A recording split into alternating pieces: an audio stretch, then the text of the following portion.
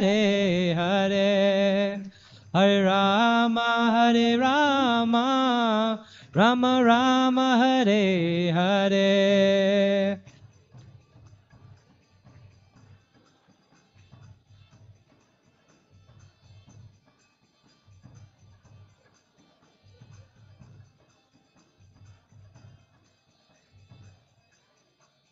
Hare Krishna,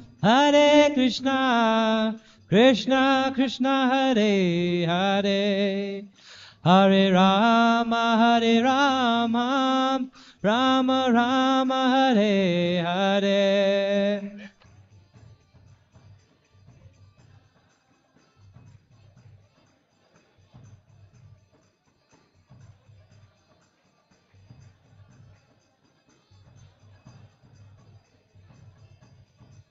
Hare Krishna, Krishna Krishna, Hare Hare, Hare Rama,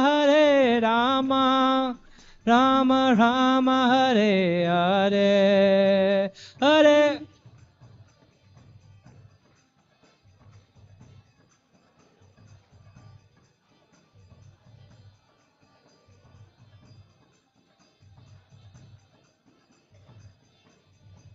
Hare Krishna, Krishna Krishna, Hare Hare, Hare Rama, Rama Rama, Hare Hare.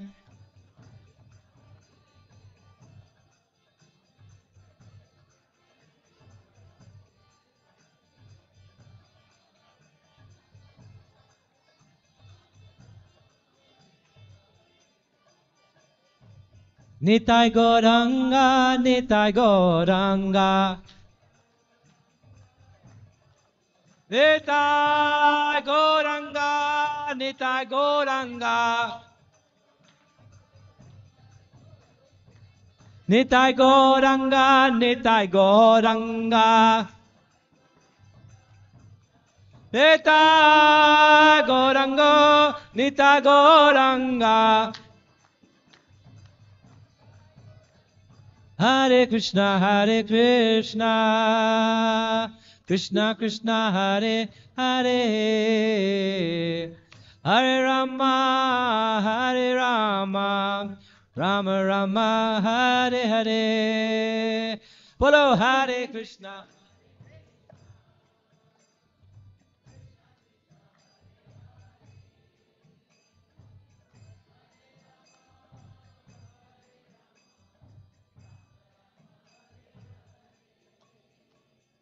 Hare Krishna, Krishna Krishna, Hare Hare, Hare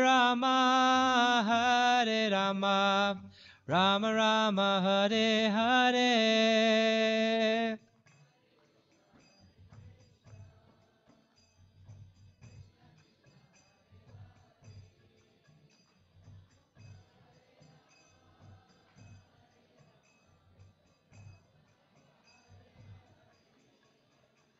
Hare Krishna,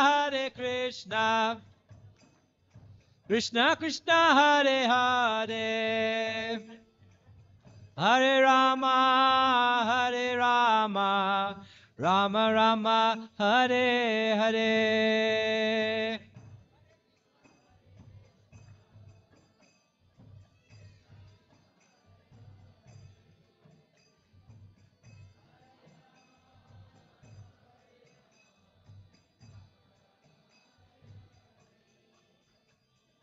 Hare Krishna, Krishna Krishna, Hare Hare, Hare Rama, Rama Rama, Hare Hare, Hare Krishna.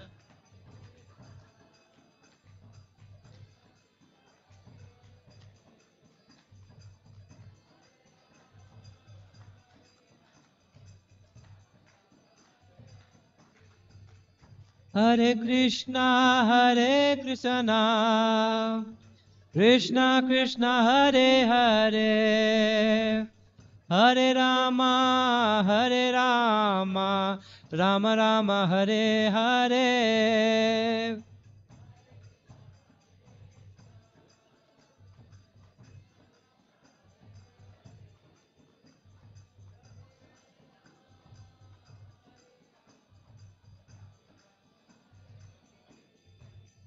Hare Krishna, Krishna Krishna, Hare Hare. Hare Rama, Rama Rama, Hare Hare.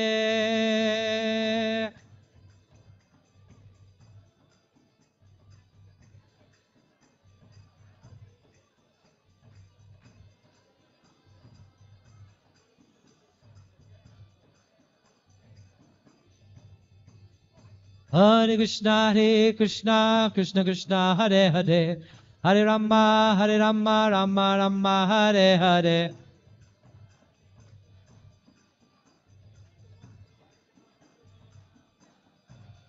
Hare Krishna, Krishna Krishna, Hare Hare. Hare Ram, Ram Ram, Hare Hare.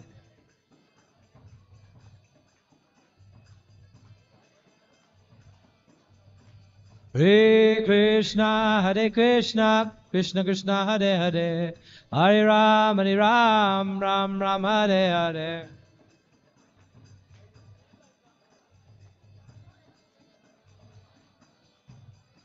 Hare Krishna, Krishna Krishna, Hare Hare.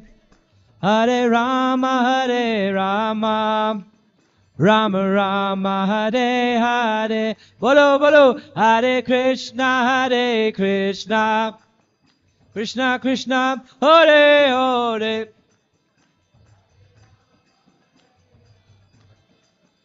Rama Rama, Hare Hare. Hare Krishna, Krishna Krishna, Hare Hare. Hare Rama, Rama Rama, Hare Hare. Hare Krishna.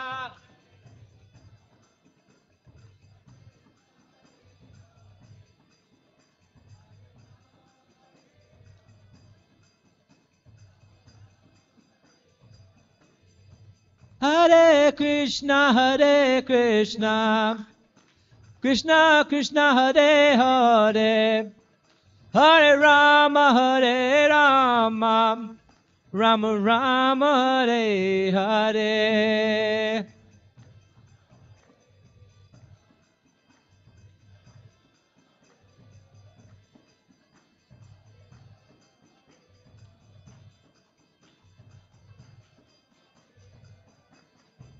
Hare Krishna, Krishna Krishna, Hare Hare.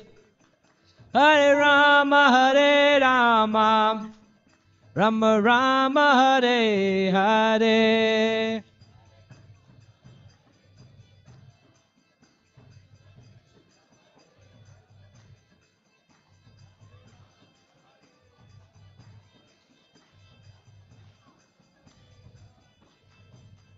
Jaya Vaishnav Thakur, Jaya Vaishnav Thakur.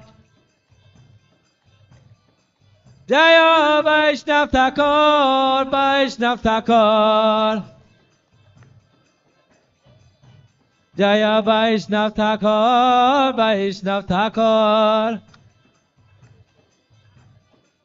Jaya Vaishnav Thakur, Vaishnav Thakur. Jaya Vaishnava Thakur, Vaishnav Thakur. Jaya Prabhupada, Prabhupada.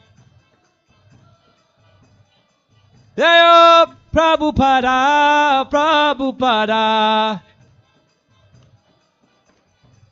Jaya Prabhupada, Prabhupada. Jaya Prabhupada, Prabhupada. Jaya Vaishnava Thakur, Vaishnava Thakur. Jaya Vaishnav Thakur, Vaishnav Thakur. Hari Bol, Hari Bol, Hari Bol, Nitya Gaura, Hari Bol, Nitya Gaura, Hari Bol.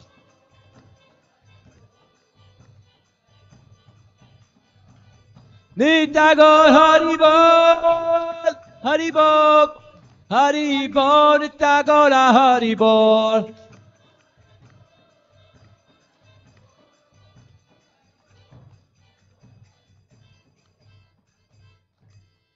Srila Prabhupada ki, His Grace Janakinath Prabhu ki, His Holiness Candramauli Swami Maharaja ki, Ananta Koti Vaishnava Vrinda ki.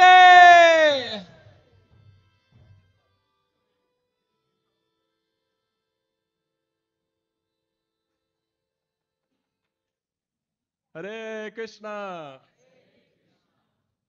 As Janakinath Prabhu would say when he goes into a room, Gauranga. Come on, a little bit louder, a little bit louder. One more time. 1, 2, 3. Okay. Now it's his memorial. But yeah, thank you everyone for coming. A warm welcome to all the devotees here, especially Janakinath Prabhu's parents and family that are here as well. And today, you know, when we think of Janakinath Prabhu, as we can see his pictures, he has a very infectious smile, isn't it? Like as soon as you think of Janakinath, you're just thinking, I want to be with him. You know, instantly you start smiling about the memories with him, the joy that he's brought to us as well.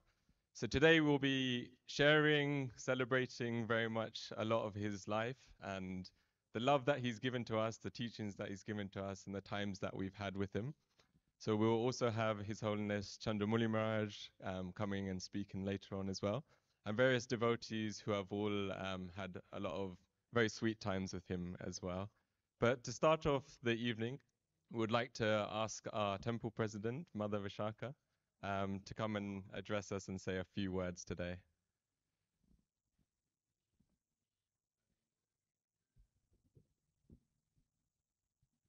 Would you like to sit or stand? Say a few words. Yeah. Thank you. Namo Vishnu Padaya Krishna Prastaya Bhutale Shrimate Bhaktivedanta Swaminiti Namane Namaste Saraswati Devi Gauravani Pracharane Nirvase Sasunyavadi Paskya Desha Tarane Jaya Shri Krishna Chaitanya Prabhu Nityananda Shri Advaita Gadadhar Shivasadi Gaur Bhaktavrinda Hare Krishna Krishna Krishna Hare Hare Hare Rama, Rama Rama, Hare Hare.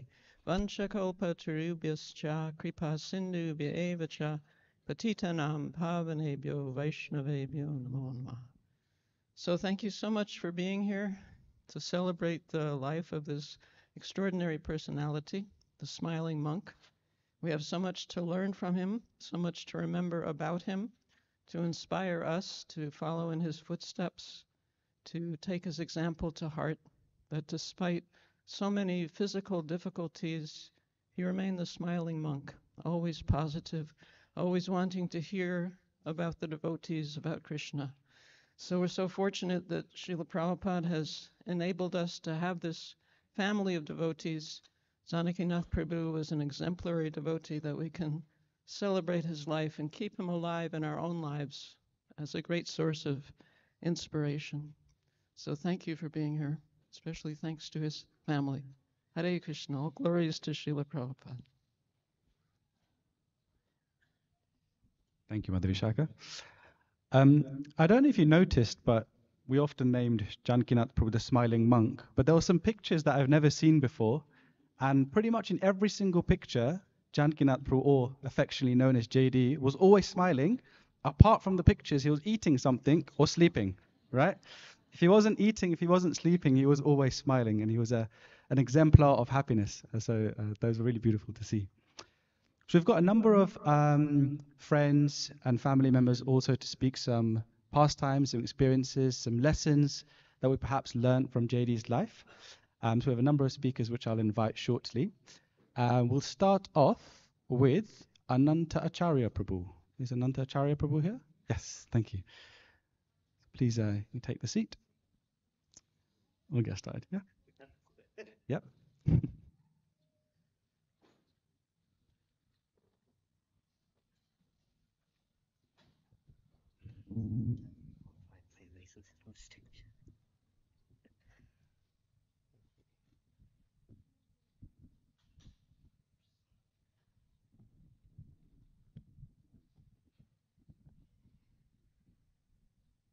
Hare Krishna. Vanchakalpatarubhyasya kripa sindhubhya eva cha patitanam bhavanebhyo vaishnavebhyo namo namaha.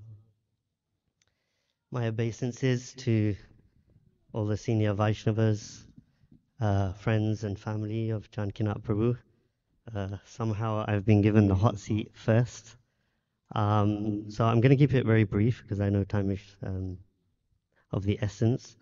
But I wanted to share a few things about our early days serving Candramauli Swami. So a few things come to mind. So in the early days, I've got a few notes, just keep it concise. So in the early days, there was just a few of us boys. There was me, there was Chandramauli Maharaj's disciple Raghupati Raghav, Rupa Manohar. And I'd been serving Chandramauli Maharaj as his servant for a number of years. And then Janakinath and Raghupati came. And for those of you that don't know, Janakinath and Raghupati were Maharaj's first disciples here, UK disciples, British disciples.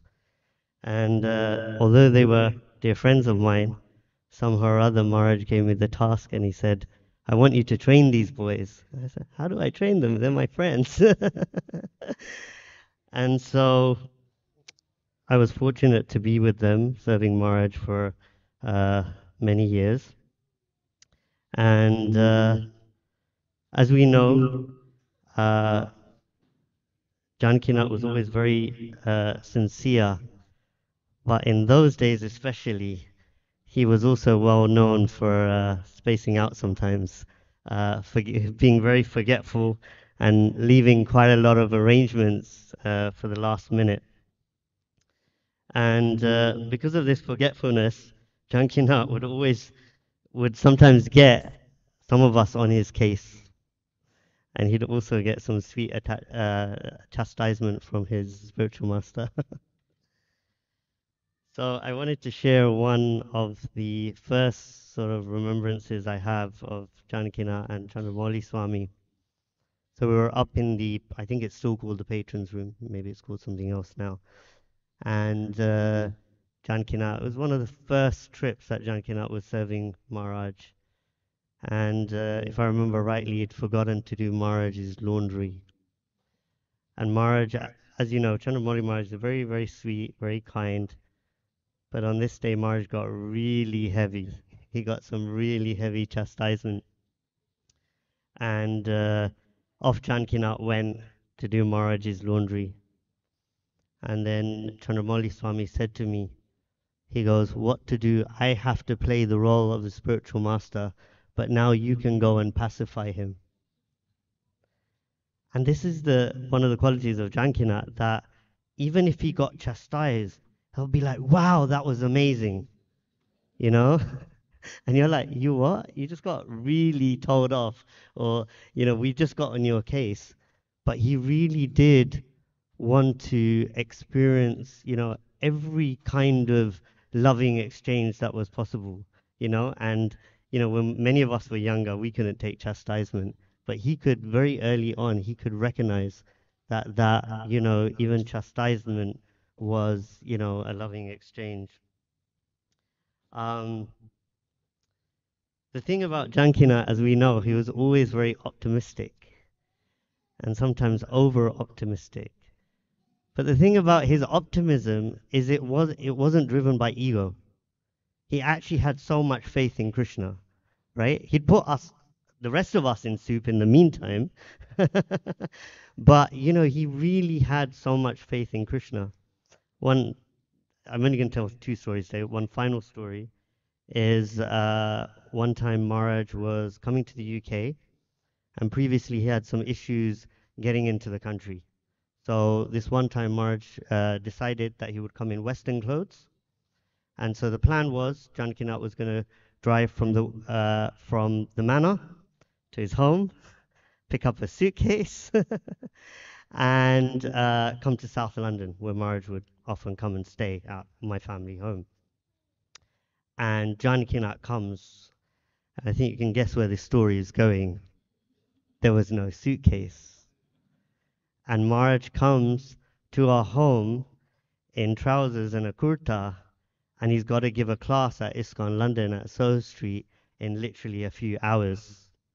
And Jankinath's like, no problem, no problem. I'll get on a train. I'll go to Wembley. I'll be back. And we're like, Jankinath, are you actually listening to what you're saying? This actually doesn't make sense. And then he's like, oh, yeah, it doesn't, does it? So anyway, to speed up the story, we made some phone calls. Maharaj is trying to get some brahmachari's clothes, etc. And just to give you an example of his confidence in Krishna, and not only things would work out, but they would work out in the most magical, mystical way. And I said to my father, I said, come over here. We went upstairs.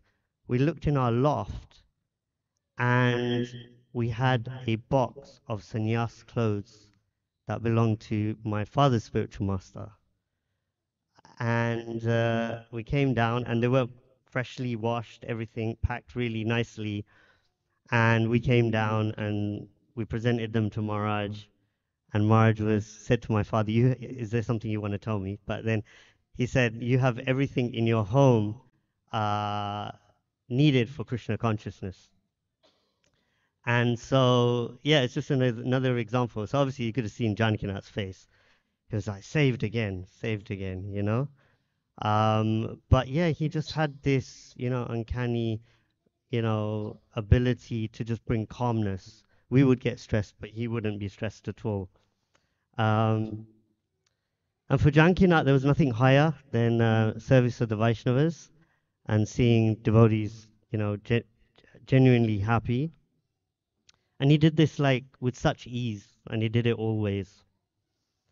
And finally, I just wanted to say in conclusion, there are many, many more stories. Jankinath would often accompany Maharaj to our home. He learnt many things in the early days of how to serve his spiritual master, Candramauli Swami, like cooking and cleaning. And I'm just going to say this much to finish. Janakinath Prabhu, I feel you tricked me a bit, because for that time you made me somewhat of a senior, put me in somewhat of a senior capacity in helping you serve your beloved Guru Maharaj. You really did want to experience every exchange and love that came from encouragement, but even correction, that led to so much growth in your life. In time, you really did become an ideal disciple in so many ways, but especially with your mood. All glories to you, Jankinath. I love you very much. You continue to inspire me every day. Your servant, Anantacharya Das. Thank you. Hare Krishna.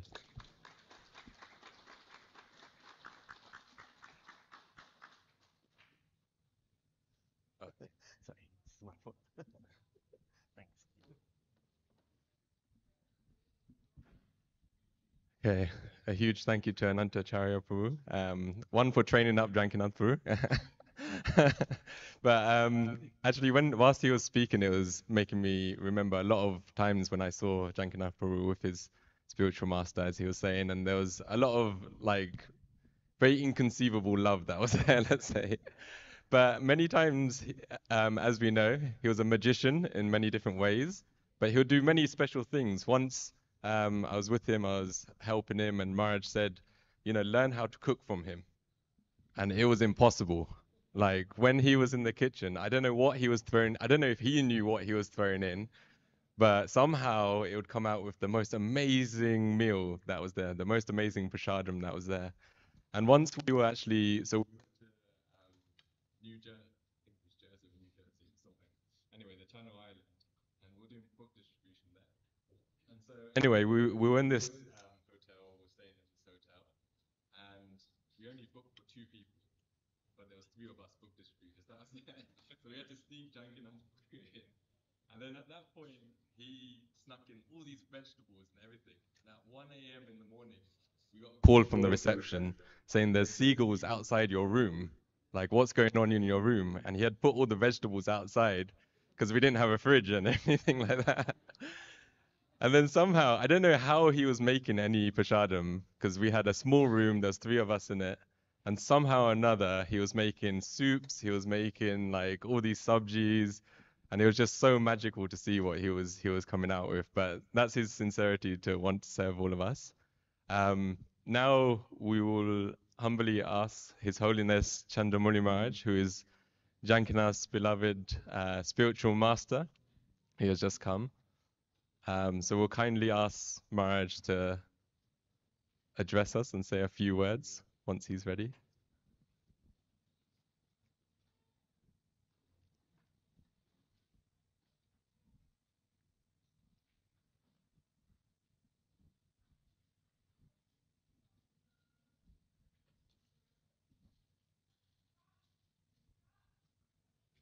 His Holiness Candramauli Maharaj ki.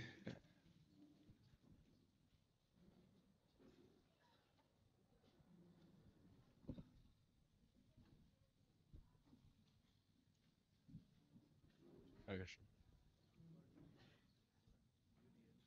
Yeah.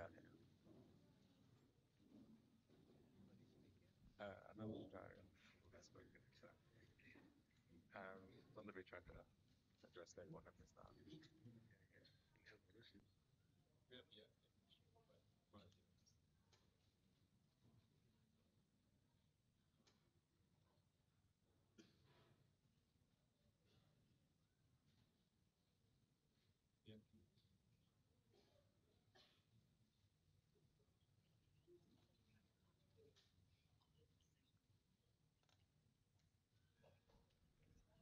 Okay, so we'll have Maharaj addressing us a little later. So we're going to ask a very dear friend who's also got a very humorous side to him as well, and who spent many years with Janakinath Prabhu in the Brahmachari ashram here. Very jovial personalities they were together. So we're going to ask Niskinchan Chaitanya Prabhu to please address us as well.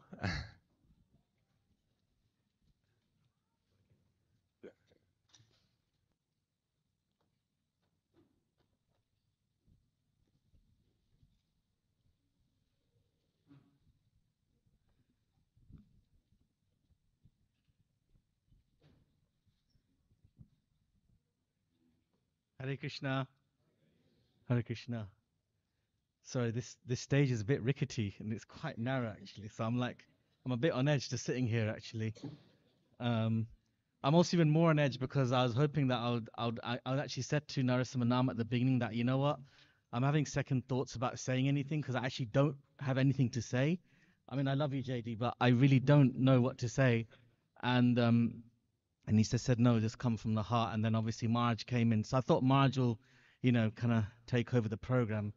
But somehow I find myself here thinking of what to say in front of such an august assembly here. It also doesn't help that Shesha put me up as someone who's humorous because it means there's expectation that I'm going to say something funny. And I really don't actually have anything funny to say, except for just being funny, obviously. Like laughing at me as opposed to with me. So, yeah, I don't know. I mean, I've shared some pastimes, obviously the year when JD left. And, yeah, there has been obviously various pastimes of the years, but nothing specific that I feel like I want to share right now, except for the feelings that I have. Yeah, I've been to JD. I feel a lot more youthful actually when from the ashram because the years are rolling on. I'm older now.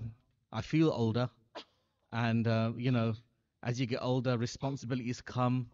When I was in the ashram with JD, it's it seemed like a more of a happy-go-lucky time. Didn't have so much accountability. We just kind of did our thing. It was very an adventurous time actually. whenever he wanted to, we'd just go off, do programs here and there, stay at the base. I think I remember Sham Gopal Prabhu and Kishan. You guys were young lads then at the base. We used to stay there and then, come back early in the morning. I remember actually JD used to share with me how nice it is to drive through London in the early hours. London generally is a hellish place to drive, but in the early hours when there's no traffic, it's the best. I remember JD used to like that. We used to drive back when the sun was rising, back to the manor, after a night of preaching and things. So that was really good. I remember when JD left, we had a memorial event in the Bhakti Lounge, and I said at that time that I sensed that as years go by, we may miss him more than we did even at the time he left.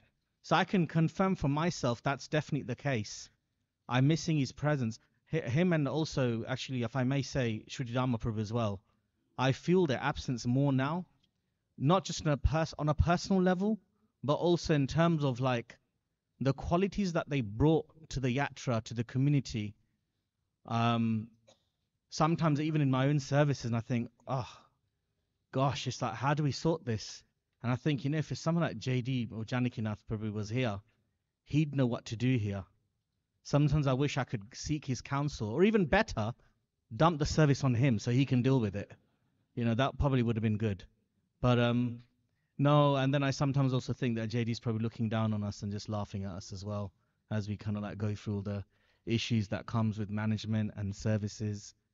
But yeah, Janakinath Prabhu, I'm missing you more and more as the years go by. Never really got to actually associate with you after changing ashram. It would have been nice having you come visit our house.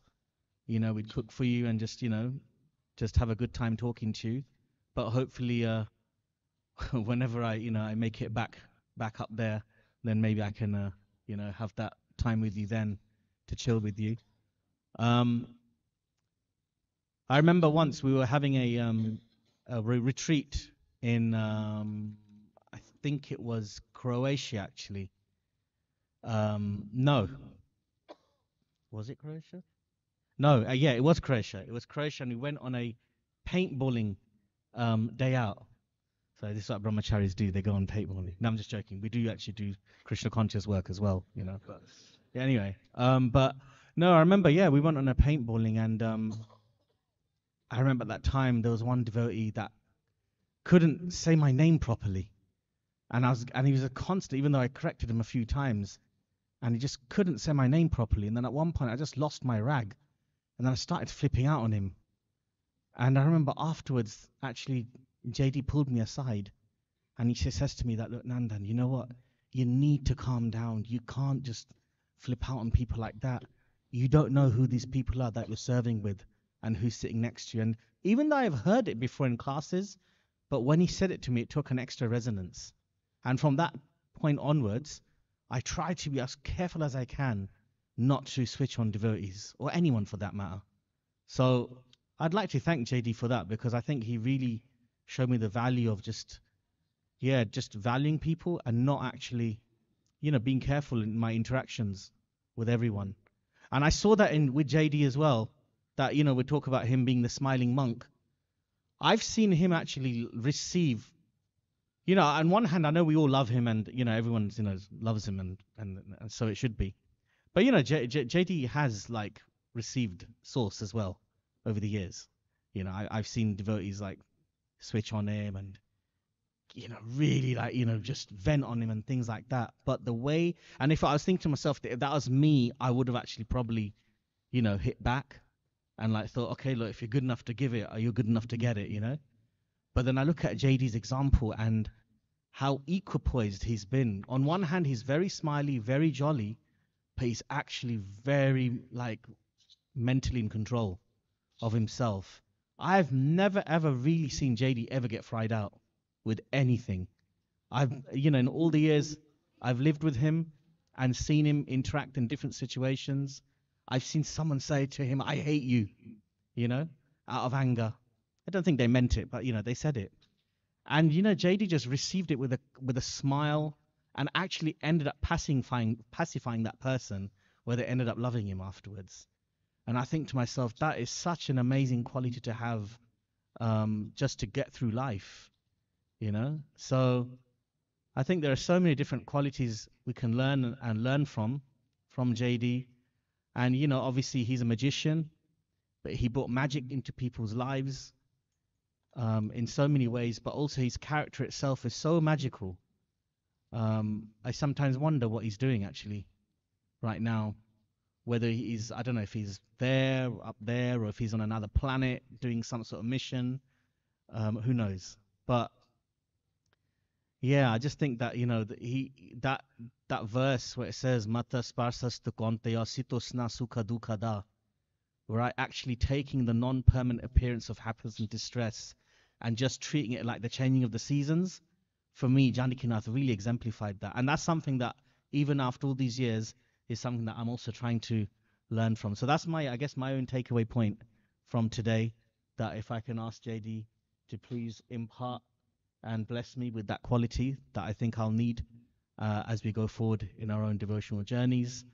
And also, just keep giving us the enthusiasm that we can go forward. Thank you very much. Hare Krishna. His Grace Janakinath Das Brahmachari Prabhu Ji ki. Thank you, Nishkinchana Chaitanya Prabhu. Just as you were speaking, I was thinking about a particular event that happened when myself and Janakinath Prabhu one evening, we were at one devotee's house. We were doing a program there. And these particular devotees were quite rebellious. Naturally, they're quite rebellious individuals. And myself and Janakinath Prabhu took me. He said, let's go. We'll do a program there. We'll have some prasadam, and then we'll come back. I said, okay, no problem. So we went to this program, and Janakinath Prabhu was giving a talk. And, you know, it was a little bit challenging. As you can imagine, when you have a very rebellious audience, it can sometimes be quite challenging to teach. But anyway, the program happened. We took some prasadam, and we were just about to leave.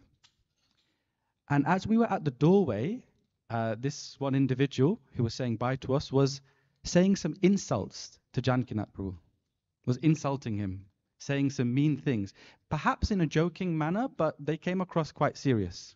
Yeah. And in my mind, I was watching this happen, and this individual was insulting Janakinath Prabhu, and Janakinath Prabhu was standing right next to me. We were just about to leave. In my mind, I was like, who are you to say such things to him? In my mind, my fist was getting ready. But I looked at Janakinath, and I was perplexed in what I was seeing, because all of these comments I could see weren't actually entering Janakinath Prabhu's consciousness. All he was meditating on, all he was thinking about is, what can I now do to help this person? What can I now do to help this person in the next step of their spiritual life? He wasn't thinking, how rude is this person? How bad is this person? Who is this person to say anything to me? He was always thinking about how he can respond. So this person's insulting. And the next thing, the way Janakinath Prabhu responded, he didn't actually acknowledge anything the individual said, and he just advised them on what they could do amazing in the program to make a better experience for the people and for them. He was always switching any situation into a positive situation of upliftment. As you've probably seen Janakinath Prabhu's TEDx talk on YouTube, and its title is infamously titled, There is No Negativity. And I was actually thinking about that this morning when I was thinking about Janakinath Prabhu, and I was thinking, actually, for Janakinath, there was no negativity. Every chastisement, every argument, every insult, every mishap, when things go wrong, it's not wrong. There was no negative situation because he always learned from something. And that's something I definitely took away from him. So next up, we have another individual, another devotee. We have Achyuta Prabhu. So Achyuta Prabhu, would you like kindly come up and share some thoughts?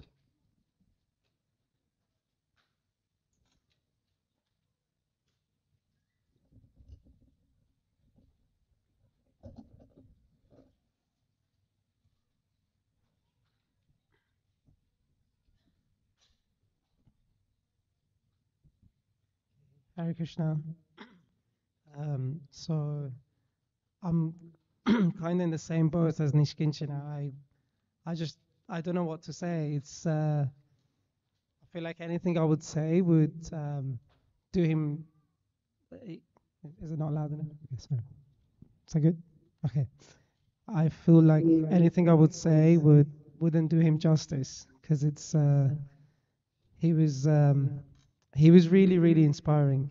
Everything you guys have been saying about him being a person that I never saw him get angry at someone or kind of fight back, to attack back because someone's been mean to him or rude to him. So yeah, I always remember helping him with his preaching program. So I used to tag along with him to go to different university programs, and I remember the talks he used to give. I used to make his slides while he was driving, which was very unsafe. So he was driving and he'd been doing 10 million things in the morning. And he was like, okay, Achita, we've got to go for this university program in Cambridge. And he would be looking at the laptop and say, yeah, do that. And I'd be typing and putting stuff on there as he was driving, and he'd look at the slides. Complete kind of Krishna insurance style, because it's not safe. And I remember serving Chandramauli Maharaj under his supervision, and he was extremely, extremely caring. He would always ask me how I'm feeling and how I'm doing and what I'm thinking about and how I can kind of improve my mood of service, how the areas that I'm struggling with. And he really was an integral part of me being in the ashram. And I feel like the number of years that I was there, a huge part of it was because of Janakinath, because he was such just a cool guy and really happy and always smiling, and he was very excessively alive. He was too alive. So to see him to see his smile and see his picture, it's very difficult for me all the time. Every time I see the book in the in the reception, or I've got a copy myself. Every time I see it, it really makes me a little bit it's difficult for me to see it because he was so excessively alive. And for him not to be there, it just doesn't make sense. But he's there and he's out there serving Srila Prabhupada's mission somewhere, I'm sure. And I'm really indebted to him for his association. And he was so spontaneous.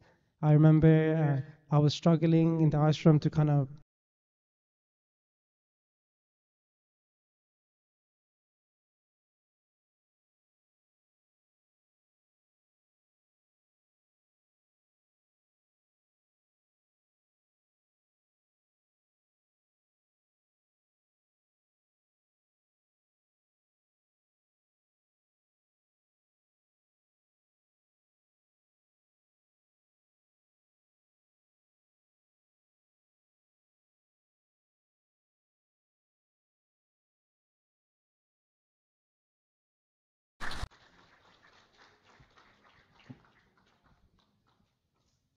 Okay, so now we'll kindly ask Krishna Kirtan Prabhu to come up and share a few words whilst he's coming up. So, as a tutor Prabhu was saying, you know, one key quality of Janakinath Prabhu was that he was just so friendly to everyone, isn't it? He was so friendly, and you always wanted to have some time with him.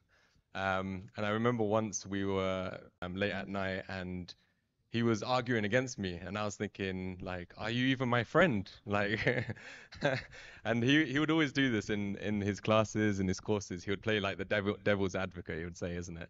And he would just test the waters and everything like that. And then he said to me once, he said, friendship isn't just me agreeing with you. It's me seeing what is Krishna trying to teach you and then giving you that lesson. So it was really, really sweet. But now we'll hear more from Krishna Kirtan, a dear friend of Janakinath Prabhu's. Hare Krishna. Firstly, my respects to Mother, Father, and the family, to his spiritual master, his beloved eternal Father, Janakinath Swami and Braj Bihari Prabhu, and to all of you. So, my memories, I was thinking just on the way here how to package it. And the first part is Jigga, the sweet, cute, funny boy. Then it was Janakinath and his journey with Candramauli Swami, his spiritual master. And then lastly was the sadhu, where his true colors came out. And then I realized what a saint this joker was. So we'll start with Jigga. He came on the scene, I think, around 2006, 5 or 6, something like that. And he came, and this guy just did not have an off button. He's just like everything about him is just buzzing, is twitching, is just like always like on, you know. And I thought I was like a powerhouse, and this guy is just like, I'm a powerhouse in a different way, but he was just like always willing to serve. One of the first memories I had was I think it was the 2000.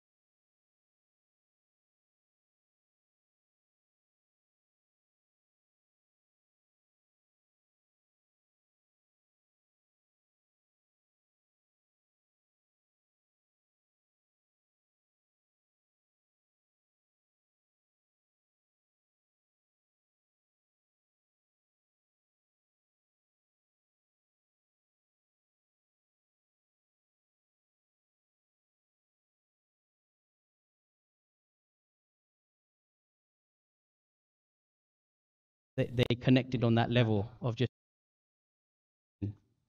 So that was the Jigga part. Then came the bit of where all of us were beginning to find spiritual masters around 2007.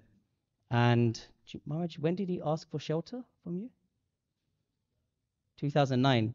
So maybe the conversation started in 2007, I think. Oh, yeah. And we were in one Pandavasena retreat. We were on a bunk bed, and then we were just talking nonsense.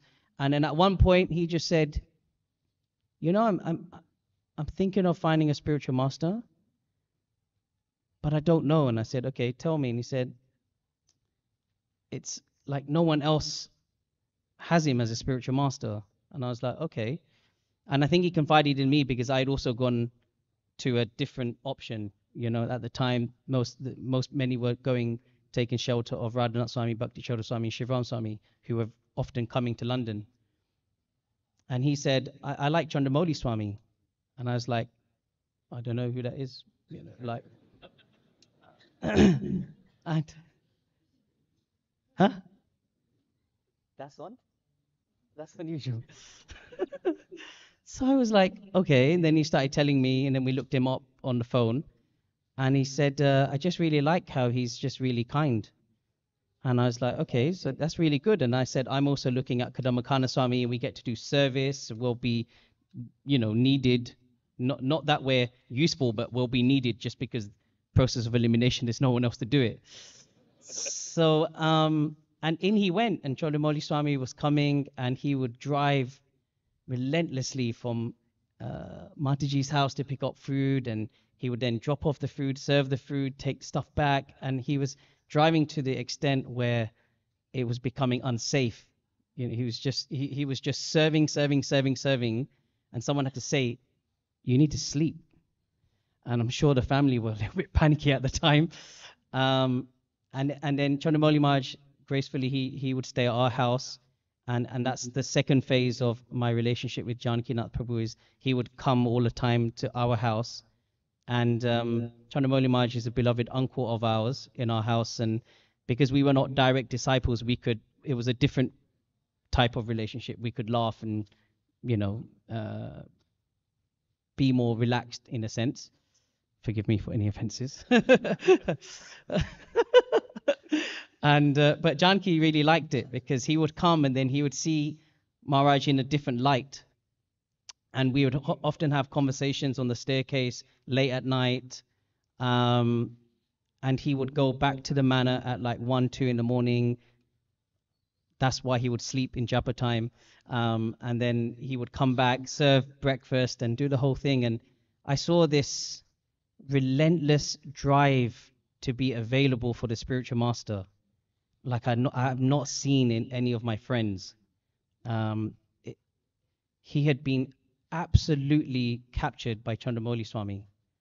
The blessing, the love and care you'd given him, he absolutely, like, without a shadow of doubt, he received all of that. And that was his true qualification, in my opinion. I remember one time you made him cry, you like, on his case, and even at one point I was like, Maharaj, I think he's getting a bit upset, you know. Just, and then you were like, no, you know, JD's just spaced out, and then JD was like kind of crying, not crying, but he was very like, you could see he was a bit jarred by it all. And then I went in the kitchen, and then Maharaj was speaking with somebody, and he used the word, I think it's affable. Affable, yeah. I didn't know what that was. So he explained it means just somebody who can get on with people. Is that right?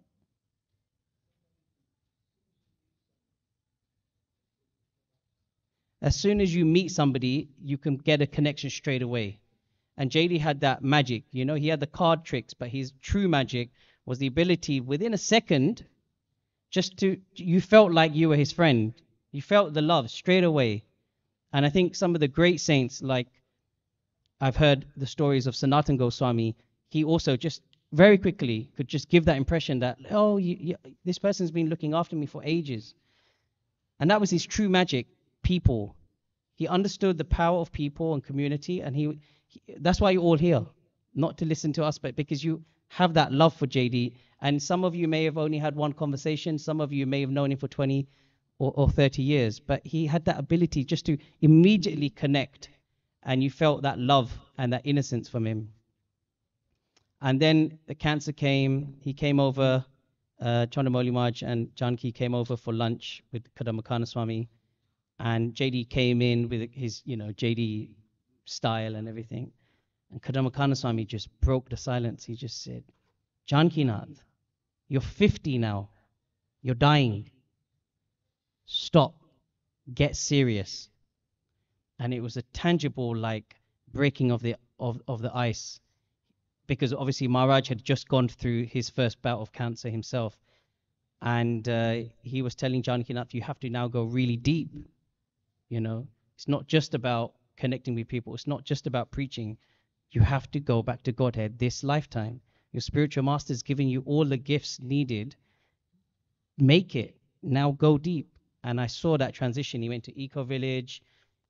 He started reading the Bhagavatam really sincerely and consistently. And he went very deep. And then this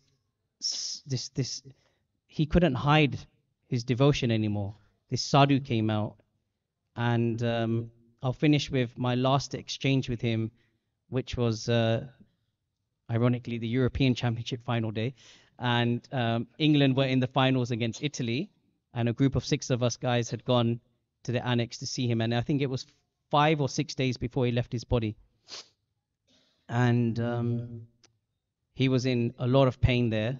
Sutapa Prabhu at the time, he was massaging him, and it was quite difficult to see him in that stage, because when I'd see him in the hospital a couple of times, he was still cracking jokes, he was still playing around with all the nurses and everything. So it was still saying JD, but with cancer. But this time was like pain, and it was bringing back memories of seeing my spiritual master having lost a lot of weight and being in pain. So it was very uncomfortable. But he kept wanting to, he kept saying, keep chanting, because we didn't know how to react. We were like, should we stop? Because he was groaning and bending over. But he said, kirtan, kirtan. So then we carried on the kirtan. And then as kickoff time was coming, devotees wanted to start leaving. But I thought, no, you know, I can always watch the highlights, you know. So I just thought, let me stay. So I stayed, and then I was the last one in the room with Sutapa. And he grabbed my hand and he said a few things. One of them I can share. He said, KK, I'm going to make it. I'm going to make it. You have to get absorbed if you want to make it. Otherwise, you can't make it. If I can make it, everyone can make it. So please get absorbed. And it took a lot of effort for him to say that.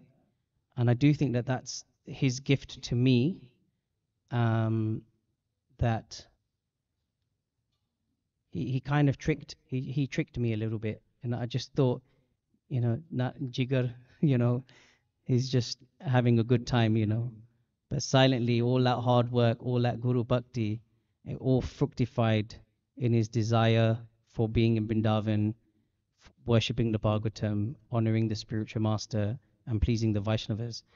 And hopefully, with a joyful smile as Janaki had, we can also, as a community, get absorbed in the essence of pleasing the Vaishnavas, doing some devotional service, and going deep in the Bhagavatam and go back to Godhead, where we don't have to do these memorials, we can just be with him. So thank you for listening. Janakinath Prabhu ki jai.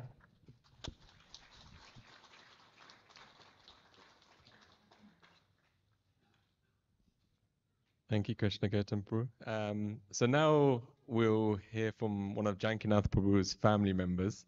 Kirit Vora is here. Oh yeah. So as everyone knows, there's many sides to Janakinath Prabhu, but one side that really brought out a lot of his personality was very much like when you see him with his family.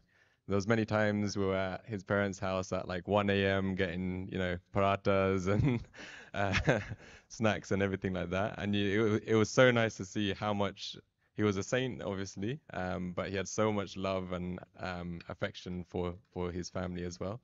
So we'll hear some kind words from you. Would you? Yeah? Yeah? Yeah. Would you proceed? Yes.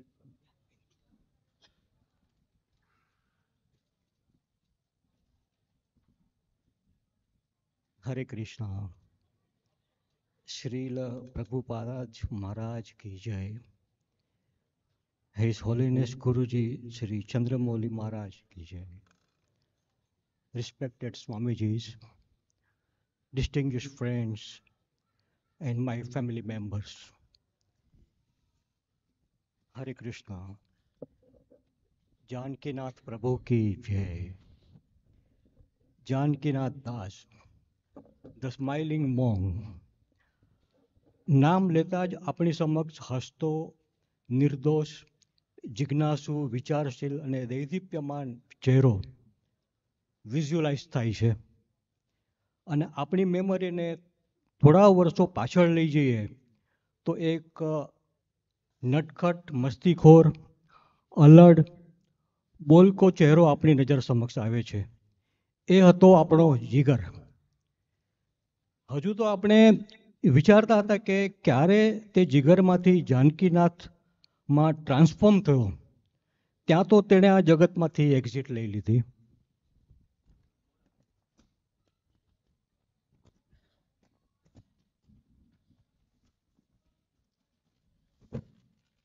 પણ જતા પહેલા આપણને એક example આપતો ગયો કે how N ordinary person can be transformed into an extraordinary personality.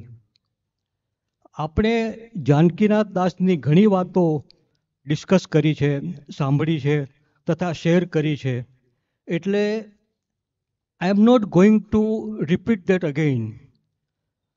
And frankly speaking, you all know much more than what I know about him.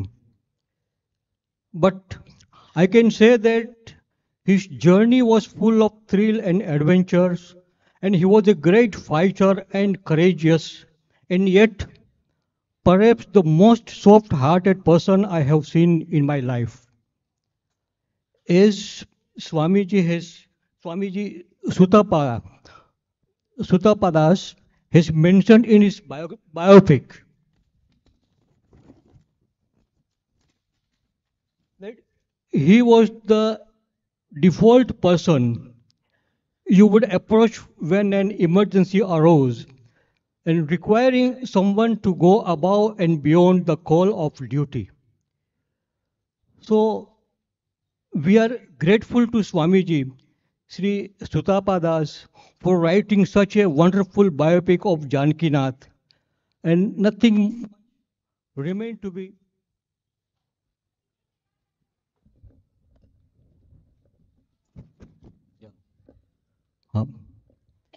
So nothing much remained to be said and known once you have read this book. And I will suggest and request that this book to be translated into Gujarati so that more of our family members and others can read it. Nothing happens randomly in this universe. There is a reason, there is a logic, and there is a system for everything to be happened. Even the birth and death are the part of this system and controlled.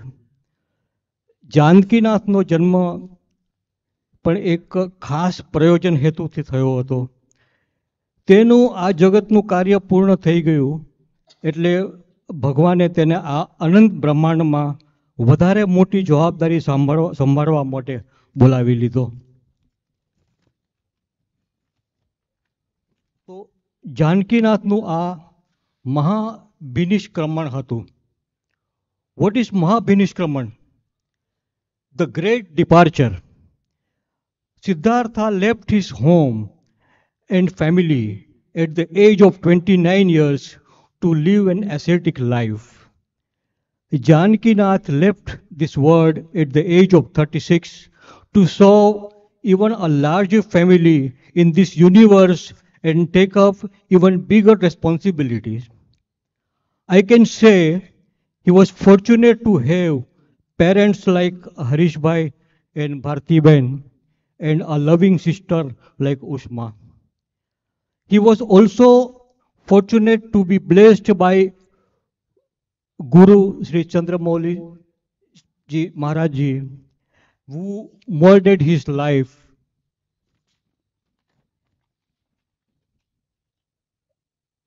and in a perfect shape. He was also fortunate to have friends and colleagues like Swami Sri Sutapadas and others. And Above all, we are all fortunate to have a person like Jigar and saint like Janakinath Das in our lives. Janakinath Prabhu ki jai. Hare Krishna, Hare Krishna, Hare Krishna.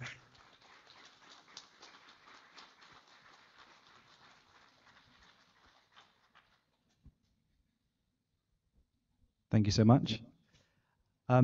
Before we call up our next speaker, Janakinath Prabhu spent quite a lot of time in India, in Mumbai, in Radha Gopinath Mandir in Chowpatty. So every year there will be a group of boys from here to do their brahmachari training. They'll get sent to India, to this particular temple. Out of the 30 years this has been happening, there has probably been no more famous person than Janakinath Prabhu to have memories, have relationships at Radha Gopinath Mandir. Anytime we would go, we would often ask some of the monks, do you know Janakinath? Do you know Jigar? They're like, yeah, you know him? And he would immediately just exude so much happiness and so much memories. Even 5 minutes association with Janakinath Prabhu, you would feel a lot of happiness and you remember him for a lifetime.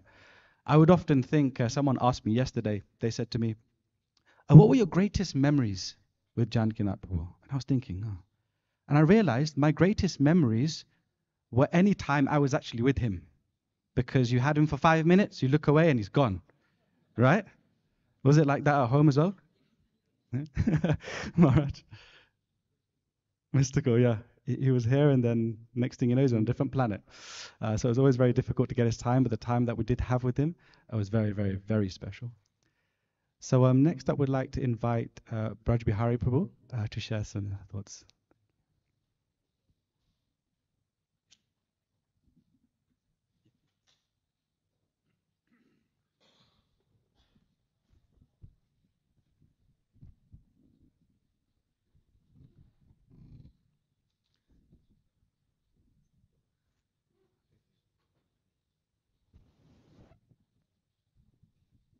Hare Krishna.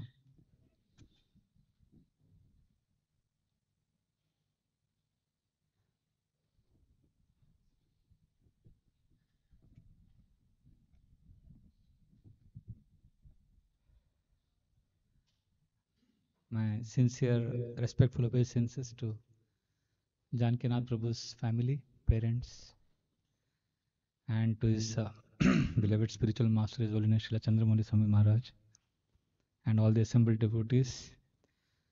Janakinath Prabhu has left such a deep impression. In Mumbai, in the ashram where I stay, the first time he came, everybody said, I remember we all were saying, who is this boy, Jigar? He's come as a breath of fresh air. It's like, we were all like, who is he, And that energy, that enthusiasm he carried was surreal. And I remember I would tell him many times, I would joke with him. I'm just sharing it here because it's a close family gathering. I said, something very embarrassing, but I used to joke with him I used to tell him, good, you are a brahmachari and I'm a brahmachari. If I was a woman, I would have hunted you.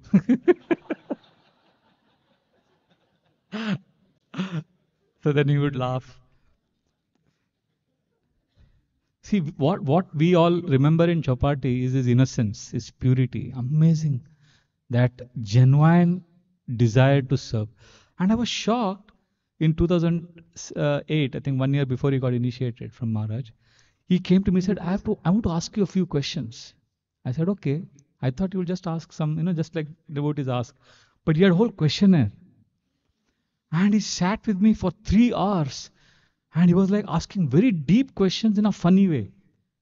Like, what do you think after being in the ashram for so many years, how do you think you have handled your anarthas?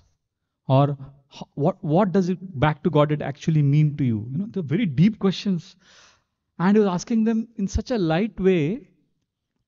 I was like, I can't forget that. So those are some of the, and I remember once in Mayapur, he was serving Maharaj. We had gone to Mayapur and he was running around serving and doing so many things. because I have served guests and I have served my Guru Maharaj also. And I know what it is to be a personal servant, you know. So when I'm serving my Guru Maharaj and senior disciples, senior devotees, I'm very anxious. I don't want to get things wrong. And I'm like, okay, is it going right? And I don't have time for others. But he seemed to be perfectly at ease. He was talking to me. I had to tell him, go, you have seva, you have seva of your Guru Maharaj. But he seemed to be so comfortable doing service to his Guru Maharaj, talking to us.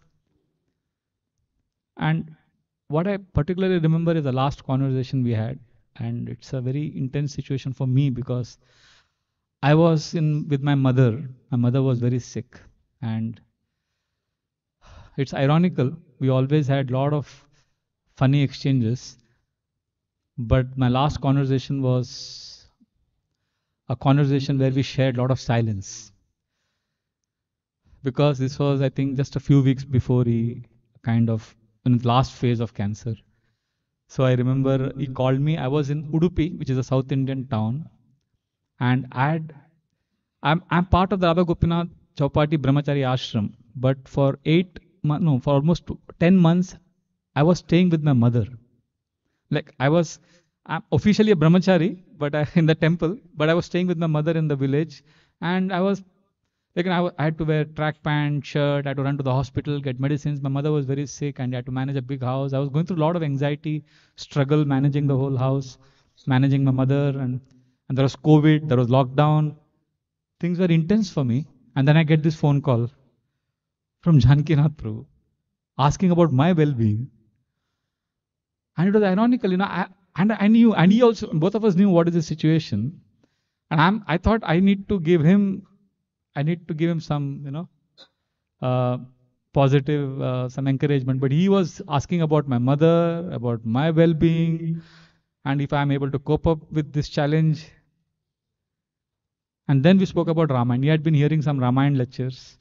So then he was asking me about Ramayana, and then we discussed about Jatayu, Vibhishan, different characters from Ramayana. And we shared so much silence in that conversation. You know, it was very different from all the conversations had. Maybe in that silence, you know, there was kind of a sinking feeling I was having that I'm going to lose him. So then that was the last time we spoke. So, you know, when I remember Janakinath Prabhu, since he left us, there are three statements from our scriptures which always I remember. You know, whenever I think of Janakinath, it just comes to me. One is Srila Prabhupada would quote many times, Dhira Dhira Jana Priya Priya Karo, Nirmat Saro Pujito. He would quote the qualities of the 6 Goswamis of Vrindavan is that they were very dear to gentle and the ruffians. So whenever I hear that, you know, I know it's Janakinath. And the second, I remember Srila Prabhupada's purport to the second canto, I think first or second chapter, where there is a verse which says, Taravo Kimna Jivanti. What's the point of living a long life? So there Srila Prabhupada quotes 3 examples of Shankaracharya, Chaitanya Mahaprabhu, and Jesus Christ. That, you know, they didn't live a long life, but they added so much value and they contributed so much to human society. So whenever I read that purport or whenever I remember Janakinath, I remember this purport of Srila Prabhupada saying that it's not important how long you live, but how you live. And so Janakinath has taught us how to live. And the third thing I remember is a statement from Adi Leela, 9th chapter, Srila Prabhupada. There is a section where His Holiness Kadamkanand Swami Maharaj would also quote this purport many times. You know, there is a section where Kaviraj Goswami says that in the future, Chaitanya Charitamrita will be written. And Prabhupada writes that ISKCON activities will be mentioned in Chaitanya Charitamrita. So, and then Prabhupada writes about how Sunday feast program that we have is actually Chaitanya Charitamrita, Gaur Lila in action. And then when I see that, I remember once telling Janakinath Prabhu clearly, Prabhu, you have just popped out of the Chaitanya Charitamrita. You've come out of the Chaitanya Charitamrita. He's come out of the scriptures. Because if you see the characters mentioned in the scriptures, it's exactly like, Janakinath embodied it. Non-enviousness, loving everyone, Selflessness. I mean, it's not a distant past, 5,000 years ago, 500 years ago, we're reading it in the scriptures. It's happening here. So he's actually he's actually given us a glimpse of what the spiritual world is like. And his attachment to his Guru Maharaj and his service, it's amazing. I just pray to Krishna that, I can, because when I remember him, I get a lot of strength. And I get a lot of faith in the process that Srila Prabhupada has given us. And I really hope that I can always remember him, follow his footsteps. So much more. He has taught us by his example. I remember once we went to Shuchidharma Prabhu's house. And Shuchidharma Prabhu had also been diagnosed. And we had it had not become so serious. It just in the initial days, I and Gaur Gopal Prabhu had come. This 2018, I think, 2018. And he was joking all the time. We were talking, we had ice cream. And I'm like, I was struggling with this, to grappling with the reality. He was giving so much life to everyone. And he was joking with me about one thing. There was one secret I shared when I come to Bhaktivedanta Manor. There is a ashram where I stayed, which is not the conventional ashram. There is, what is that place? I don't know. Annex. So there I was staying, and then I had this key to the village behind, and I would go for a walk. And I had this idiosyncrasy and habit which, I would go and embrace some trees. And I would stand in front of the trees. I would, I had some practices I would do, and I would write poetry and all of that. And I didn't know anybody was watching me, but Janakinath was watching from the window of the, that was an ashram there. I didn't know he was watching it. He didn't say anything to me. For 3 days he saw me doing that. And on the 4th day he comes and says, Prabhu, he told me everything. He had observed everything I do. And then he would joke about it all the time. All the time. Even when we shared that silence in Udupi, when he called me, and I was really struggling with my mother. And I remember just a few days before that, I was thinking I'll go crazy because I wasn't able to manage the house. And then he calls me up, and as we were sharing silence, he knew that I'm getting emotional.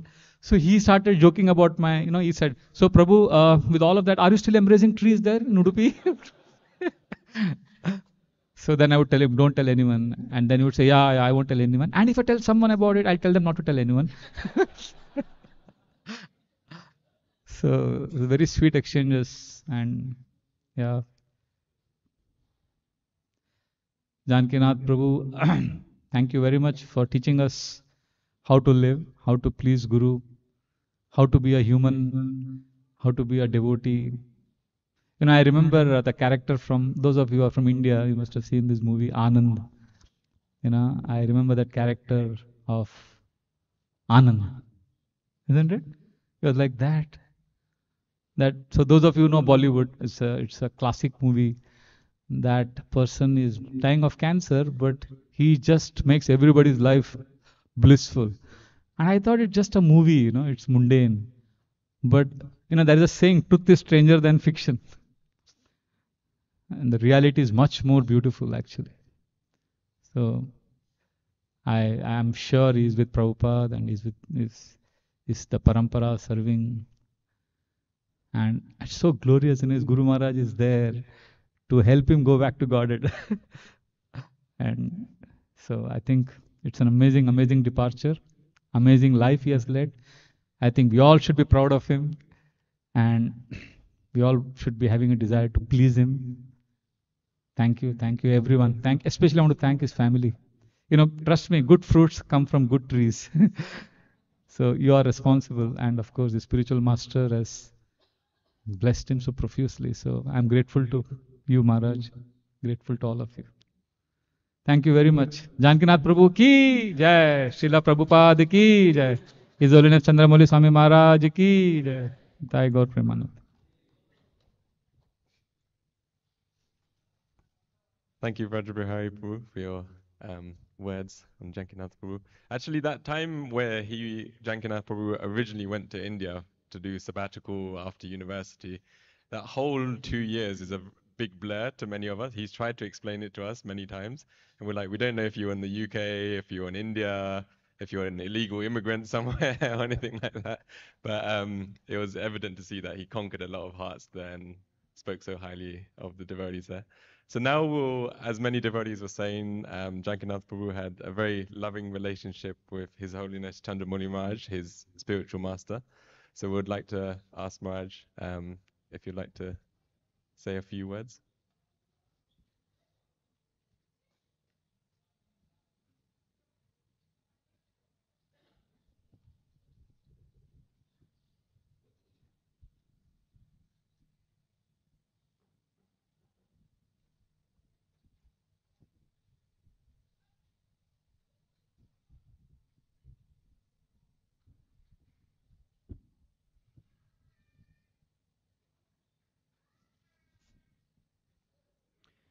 Hare Krishna.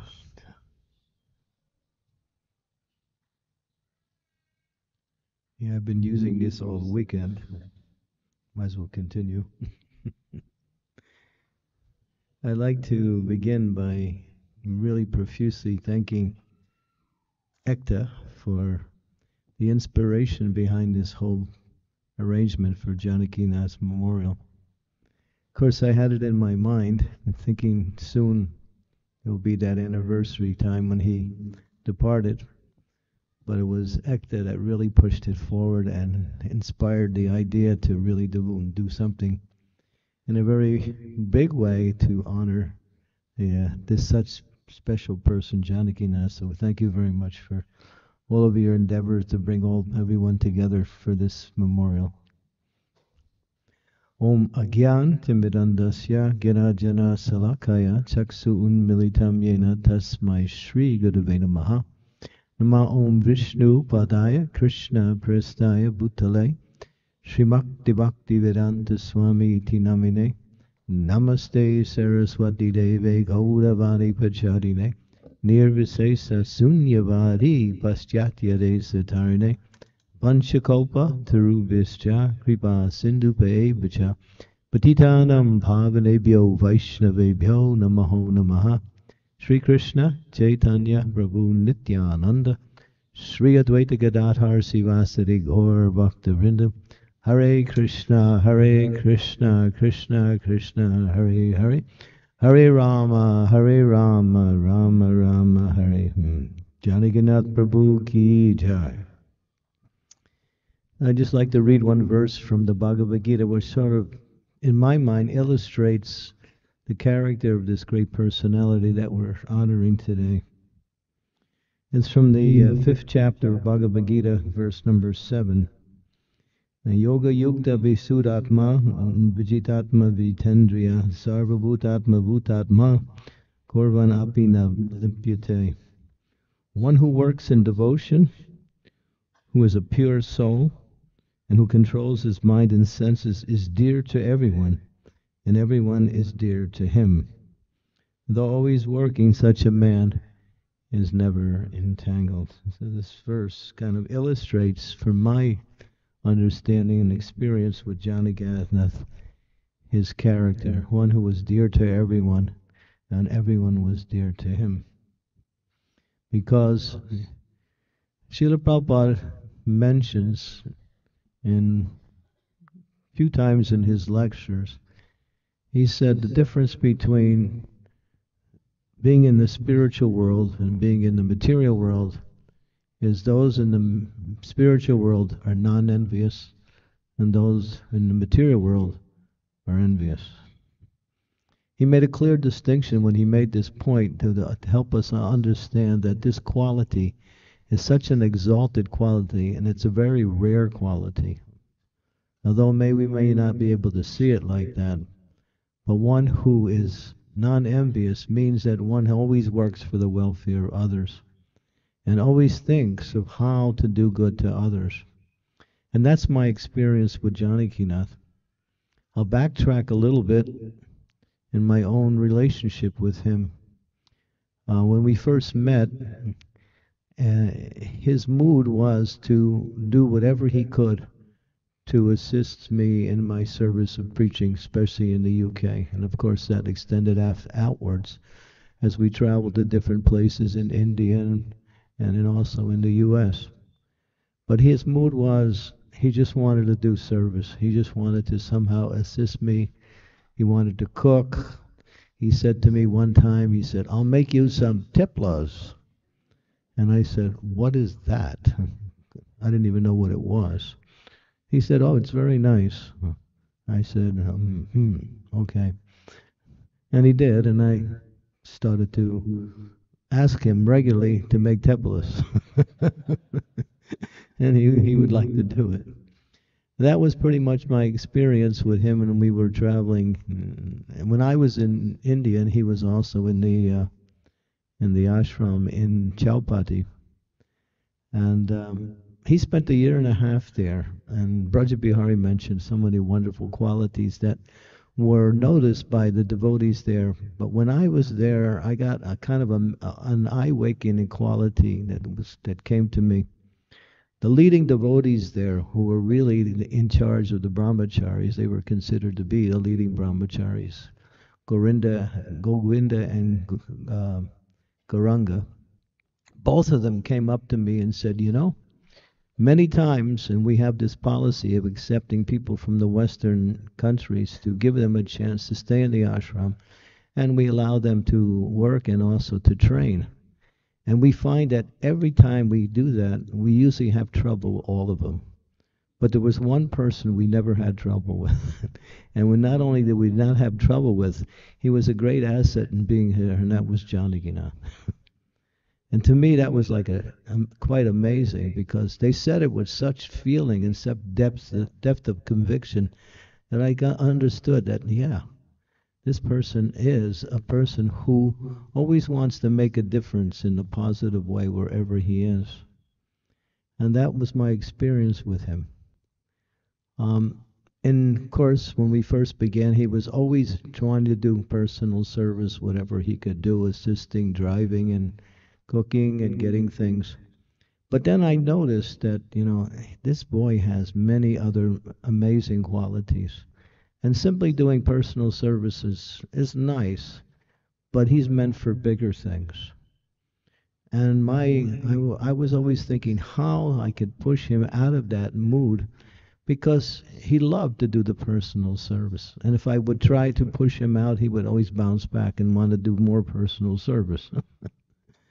So, of course, for me it was good, because I needed it also. But at the same time, I said, this boy is meant for something big in life, and not just doing personal service. So one time we were traveling in America, and we were we had arrived in Boston, and we had flown in that same day, and it was a Rath Yatra just about an hour after we had arrived. And so I had given class in the place that I was before, and we had jumped on the airplane, and I arrived in Boston, and then the Rath Yatra started. They asked me to lead the kirtan, and we had a 2-hour Rath Yatra ceremony, and then I was supposed to give the Sunday feast, all in one day. So when it came to the Sunday feast time, I said, Sunday feast lecture, I said, "I can't do it. I'm too worn out." I said, "You do it." And he hadn't been doing any preaching with me at all at that time, and he was just always doing personal service. And he said, No, I think they want to hear from you. I said, No, you're going to do it. And he came back and forth, and I said, "You do it." And then he understood that I wasn't going to change. And so, and then he came. It was a large assembly of devotees. When it was in the Boston Temple, was the Sunday program. It was also the Rath Yatra festival afterwards. And so I was thinking, I'm going to listen to his lecture, but I'm not going to let him know that I'm listening to it. So I hid behind a door, and just to listen. And this was my first experience with listening to him give a class. And the whole class was roaring in laughter. It was like one thing after, and I'm thinking, wow, he's really good. He's really able to bring people in such a way, and not only making them laugh, but bringing out the philosophical points in such a way that it made people think. He gave all his classes mostly interactive. He never just sat there and spoke and then asked for questions in the end. He would pose questions to the audience and bring them into the conversation in such a way that they would get inspired, and then he would start a whole discussion with the entire assembly of people.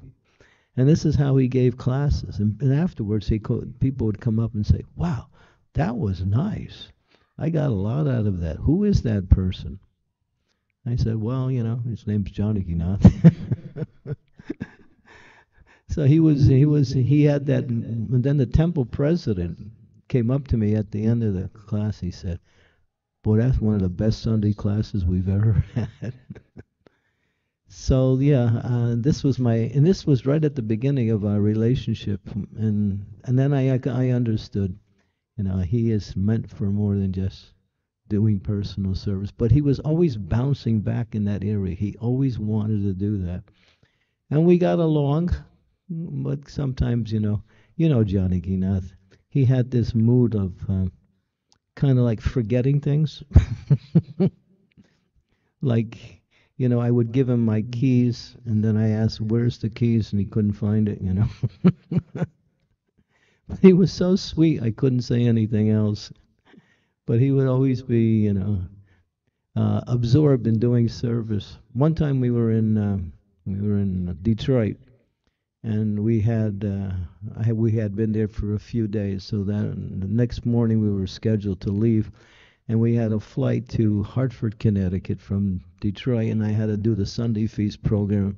It was also on the afternoon of that same day. So I was so tired from the programs in Detroit. So I said to him, I said, "What time is our flight? When do we leave?" And he came back to me, said, "Well, it's 11 minutes after 9 in the morning." I thought that's an unusual time for a flight to leave. And so I got a little bewildered. But I liked the idea because it was later than I thought. Because I was tired, and I was like, "I'll get a little extra break so I can chant and rest a little bit." And so I asked him again about a half hour later. I said, "Check again and see what is that flight time." And he came back and he said, "Yeah, it's 11 minutes after 9. Okay, so we all get to the airport, and then we get there 9 minutes after 11, and we got there, and the lady said, "Actually, 9:11 was your arrival time in Hartford." So he gave me the arrival time instead of the departure time. So we missed the flight. Completely. The flight had already been gone. So we were there. Shiv Prabhu was with us, the three of us. And then we had to figure out how to get there. And so the lady said, "Well, there is another flight, but it's a less direct flight. It has one stop, and there's only one opening on the whole flight for one seat." So they all said, "Well, Maharaj, you go, And I said, "All right, I'll go, but, let's see, you guys can maybe come standby." And so they registered for standby. So we went, and then I got on the flight, and then just before the flight took off, both of them got on the flight. So we were all three on there. So we went to our, stopover. And when we were in the airport waiting for our connecting flight, he was preaching to people. And people were coming up to us, and we were distributing books, and we were distributing mantra cards to people. And we met so many different people in that time that we were just waiting for our next departure. And then we got onto the flight, and then when we got there, of course we were late for the program, but so we went right into the program, and we usually had time for taking lunch, and then we went right into the program. But his mistake, apparently, worked in such a way we got a chance to preach to so many people and distribute books, and it was amazing. So I was thinking, he doesn't make mistakes. It just looks like it.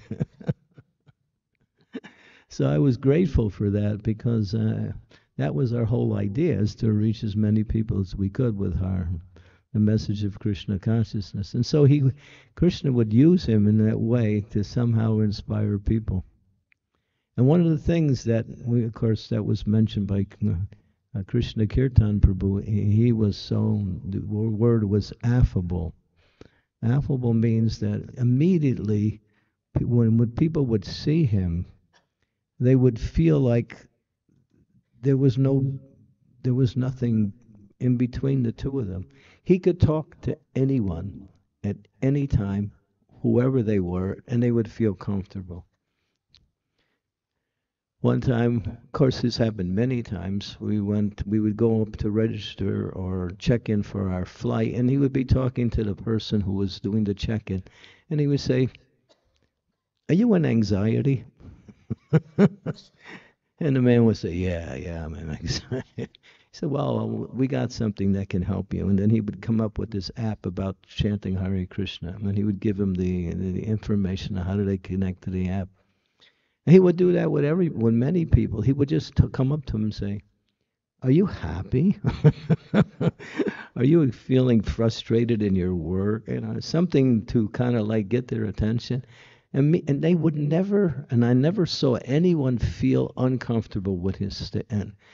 But if I would have tried to do that, they would have looked at me like, Harani Kashipu, and I would have got it. I couldn't do that. I would just let, he was the person that could do that, because there was that quality that was it's so rare and so precious, and it's the foundation for actually the quality of a great devotee, completely freed from ego, completely non-envious. And he exhibited that always. He always wanted to serve. He always wanted to do good to others.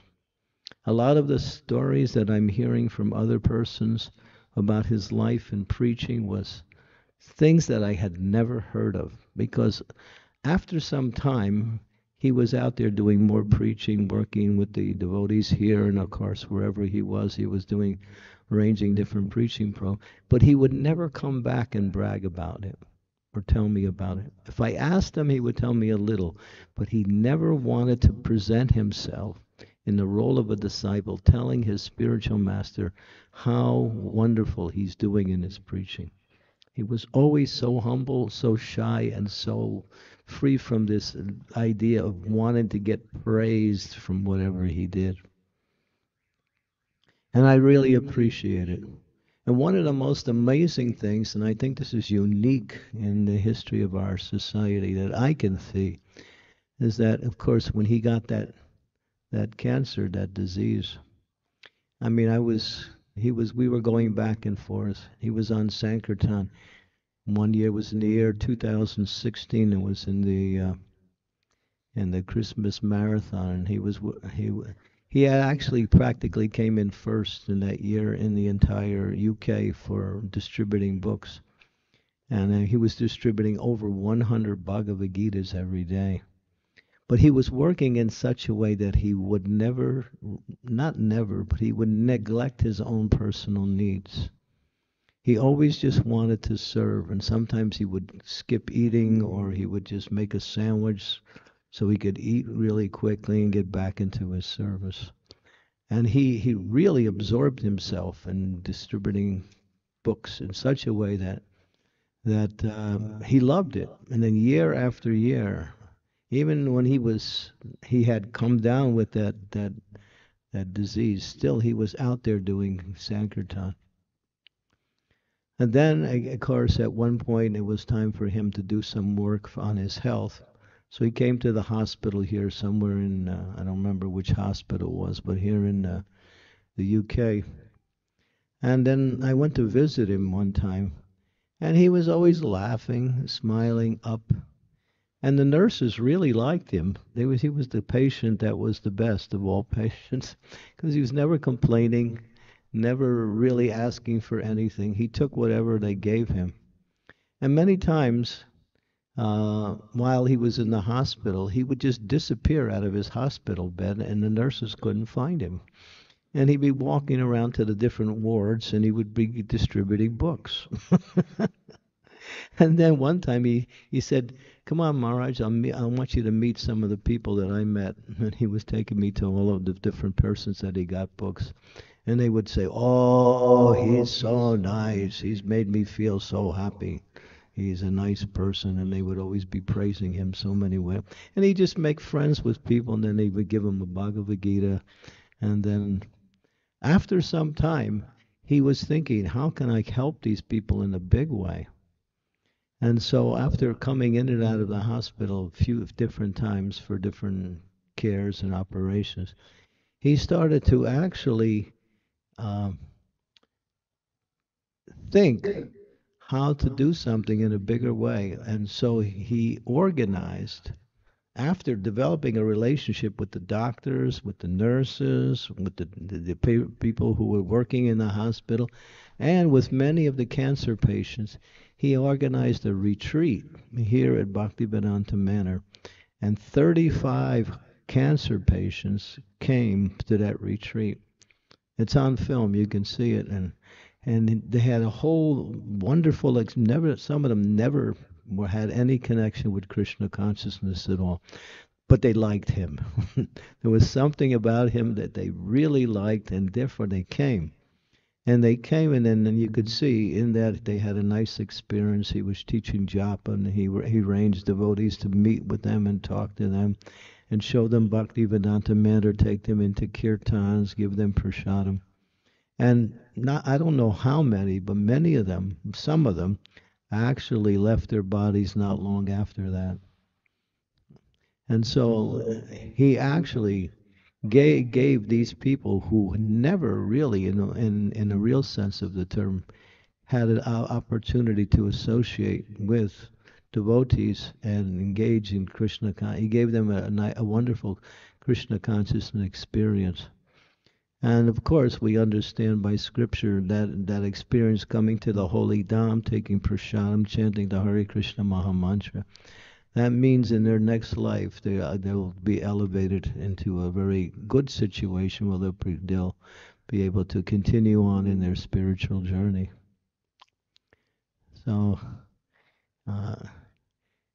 and one of I guess there's so many things about him that are so amazing. Of course, when I think about him now, as I think Krishna Kirtan said something that really struck me, is that when he left, there wasn't a sadness when he left. There's more of a sadness now, I think, because we really understood what a wonderful person he was and how much he gave in his life to others. And just being around him was, I think Braj Bihari mentioned. I remember one time I was. This is a little thing, but it just illustrates his character. And we were in this was a Ratha Yatra in Washington D.C. in America, and it was a small circle of devotees were talking. He was standing next to me, and I was talking. I was looking this way, and then at one point I went to look, and he was gone. And I couldn't find him anywhere. I was looking all around. So I just kept talking. And then after a few minutes, I looked, and he's back. What? Where did he come from? I didn't see him go. I didn't see him come. I was thinking he just appeared and disappeared. And he had that quality that he could somehow just appear and disappear. And all of a sudden, it was a different situation. It sounds like a small thing, but he did that so naturally. It's like, that's me. And when he actually got to the part when we went, his departure ceremony here at Bhaktivedanta Manor, I could see, and I also experienced, I felt within my heart, although there was a sense of longing for his association, we were going to miss him, there was a joy in the atmosphere. It was really strong. There was that actually he had achieved the purpose of life. He had perfected his life. And I was feeling actually kind of happy that his life was perfect. And his disappearance just enunciated that mood. And this is something that I noticed. Bhagavad Ananda was there when we were performing the ceremony right outside of Bhaktivedanta Manor in a little tent that we had erected, and his body was being laid there. And people from India in many of the important temples had sent various types of remnants from deities, from Radharani, from Krishna, and I was thinking, where did these all come from? How did they know? And they were sending all of these things before Janakinath for after his departure. So it was my service. I was putting it on him. It was garlands. It was Radharani's cloth. It was Krishna's, mukut, and various other, sacred items. And at one point, I looked and I saw something. I was looking at him, and it appeared to me, and I got so excited. I said, "Look, he's smiling. He's smiling." I saw something from the corner of his mouth. It seemed like it moved upward. Although he was, his soul was somewhere else, still he was exhibiting his presence through his body. And I just got so excited. I said, Bhagavatananda, look, he's there. And I don't know if he got it, but I did anyway. It was an experience that he was actually feeling. I was actually feeling his presence really strongly at that particular time. But it was a feeling of joy. It was a feeling of success. It was like the victory of life. He had achieved perfection. And I think many of us felt that also. We went to the crematorium, and you go to a crematorium, people are like, it's like really sad and morose and everything is dragging. We had a raging kirtan inside of the crematorium. And it was like, there were people waiting for their turn to do their thing with their, deceased. And they were thinking, are we in the right place? It was a raging kirtan. And we did kirtan during that time. Sutapa Maharaj, Keshava Maharaj, he started to sing kirtan, and he became so enlivened. I mean, I've seen him do kirtan before, but he was like joyfully singing the glories of the holy name, and everybody was feeling that this is not a departure ceremony. This is a celebration. And celebrating the soul's return back to the spiritual world. But one thing that was very significant, the departure date that he left on was July 17th, 2021.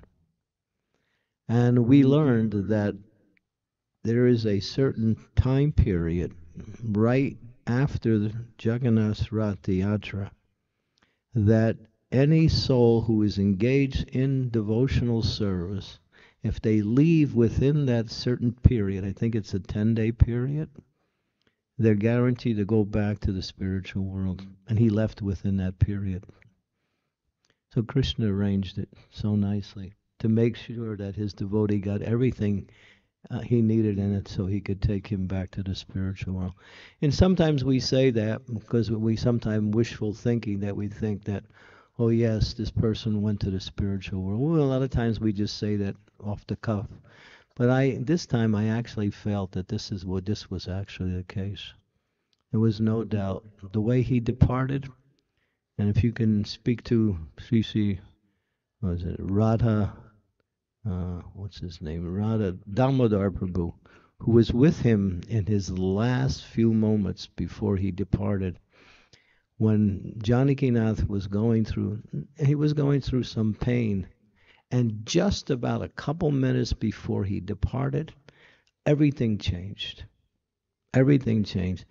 He sat up in a lotus position, And he stayed in the lotus position, and then all of a sudden a beautiful smile appeared on his face, and he left.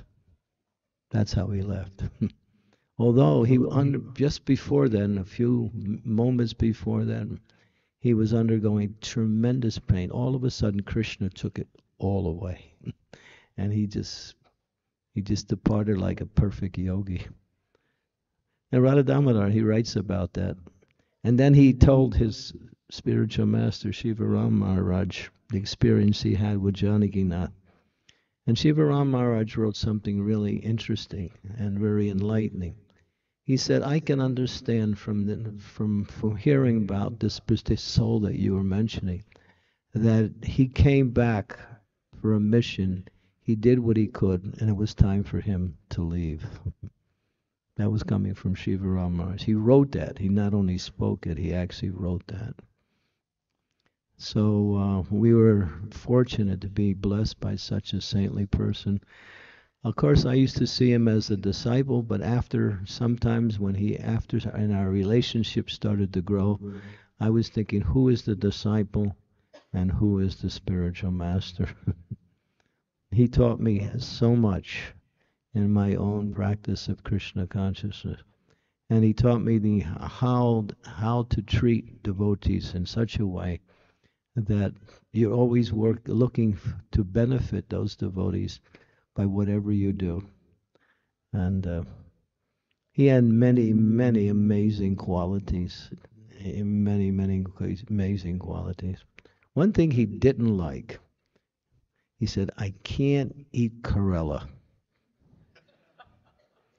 Don't ever give me Karela.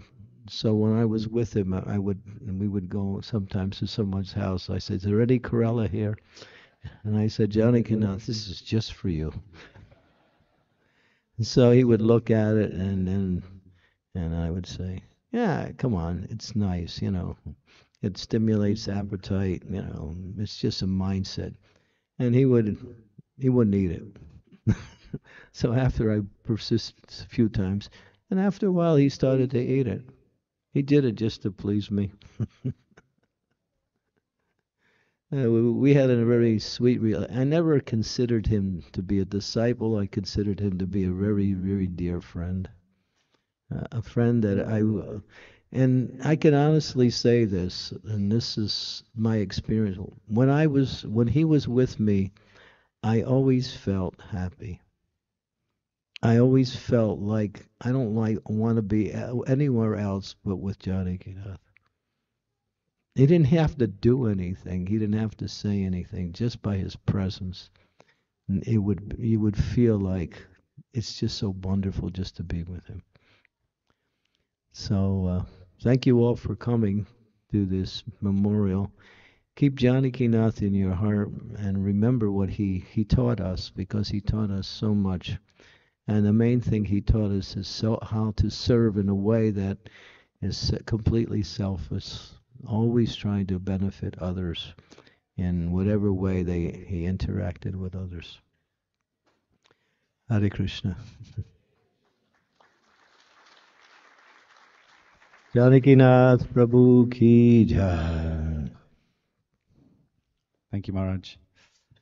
Raj Biharpur, did you want to say something to me? Just one small thing. I had completely forgot. I don't know. Janakinath Prabhu, when he was in Chopati, many times there's one common joke, or not joke, Krishna. Okay. One of the most common things we would tell him is, Prabhu, we want to kidnap you from Manor and we want to keep you here. And then we would joke about it. And I didn't realize the seriousness of what we were telling him, because we would tell him that Radha Gopinath wants you here. And then we would laugh it off. But then what happened when he left this world? All of us remembered that joke we used to do with him, because he left on the day, 17 July is the day when our deities were installed. It's the birthday of Radha Gopinath. So, and that was the time when we were doing the Abhishek inside of the, it's like the Brahmotsav day, the day we celebrate the anniversary. And we said, okay, Radha Gopinath ji has taken him. Radha Gopinath didn't want him to come to our ashram, but Radha Gopinath ji have taken him to their own abode. So that day is very special also. Hare Krishna.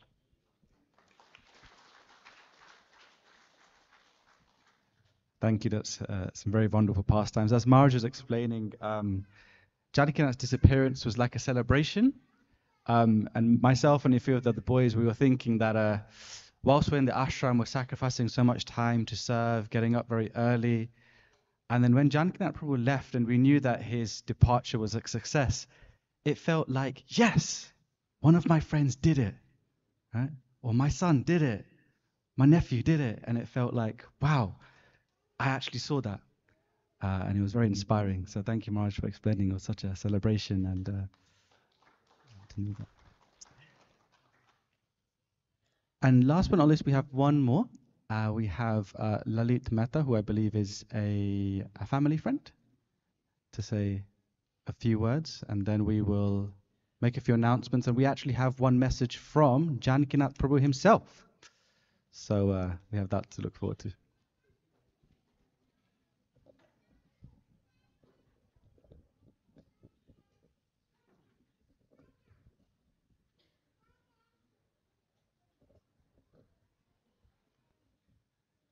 Hare Krishna, everybody. Hare Krishna. Janakinath, I mean Jigar. I went with my family to back home India in Tirupati. In Tirupati ISKCON, I did the 4:30 Mangala Arati.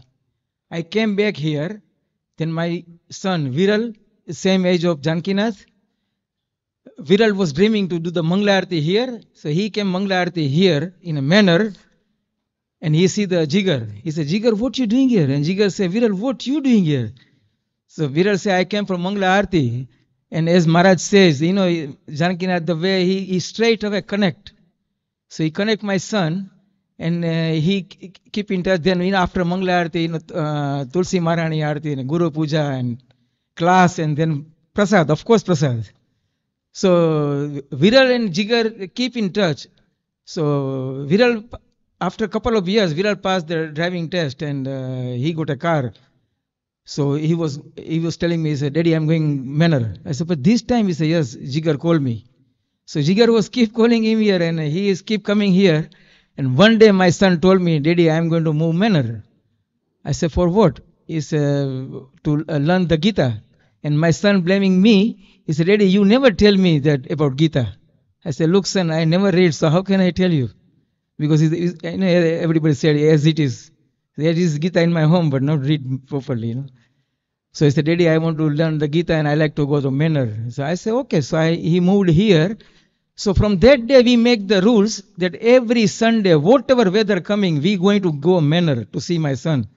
And we come here for Gora Arati because everybody knows Gora Arati, we love to dancing. And after Gora Arati, we do the prasad together in the small prasad room. So Jigar and always sit down with us and we always have a chatting. And Jigar, you know, actually is attract. So my son inspired and then Jigar became Janakinath. But the relation with Jigar is, Jigar, you know, in a funny way, he telling people in a temple, he said, look, Viral's grandfather and my grandfather had a partnership 20 years in a business. It was 60 years ago. So we are very good family connection, you know. And that days, you know, the Sutava Prabhu here, I mean, ISKCON Swami Maharaj, and they all associate. And after 3 months, he did the Bhakti Sastri course. He came home. He came home and he changed. He didn't come home. We take 3 months more. So he's 6 months live here. He got a lot of opportunity to go with Jigar for a lot of sanghas and a lot of universities. Big university where Jigar preaching very well, and my son learned a lot. My son came home, he changed the whole family. No doubt, you know, 36 years I am in this country, so from day one I am coming to the Manor, but I wasn't that much involved in a Krishna consciousness. But once, you know, thanks to Jigar, thanks to Janakinath, you know, we all changed, and then my daughter, Jigar, Janakinath encouraged my daughter to serve in a Gausala. So my daughter serving in a Gausala, then my wife start to serve in a Japa garden, and my youngest son, Sunny, he's doing the tilak, and I got a service in a security. So we all family involved, thanks to Janakinath. Janakinath Prabhu ki jai.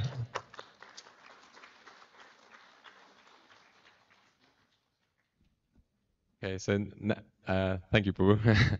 Now we will have a short video, one that I think Janakinath Prabhu made as he was coming out of hospital from one of his operations, but it really talks loudly about his personality, so we'll go to that.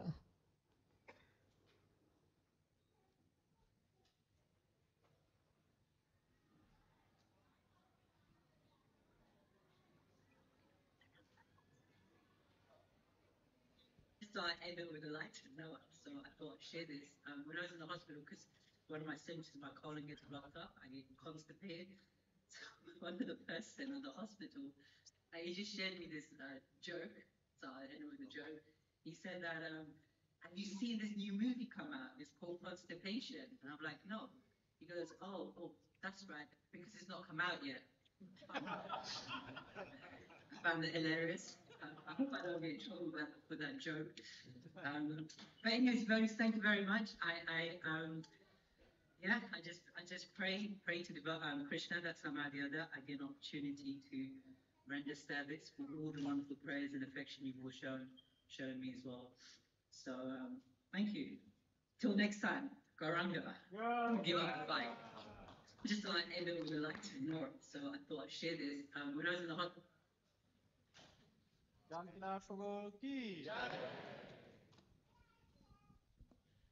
Okay, so that's brought us to the end of the speeches. We'll now have a short kirtan and then prasadam.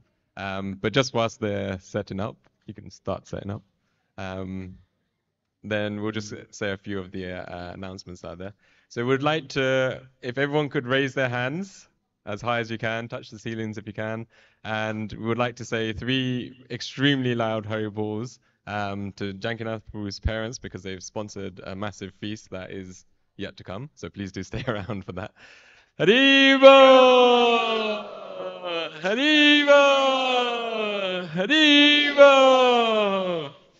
So yeah, we'll have that soon, and then we'd also like to give a very big thank you to the School of Bhakti, who's put together all of this program and the manner for facilitating as well, and also all of the speakers, His Holiness Chandramauli Maharaj, for gracing us and speaking to all of us, and Vajrabihari Prabhu, many of the other devotees for coming and also saying so many wonderful and enlivening things about Janakinath Prabhu for ourselves.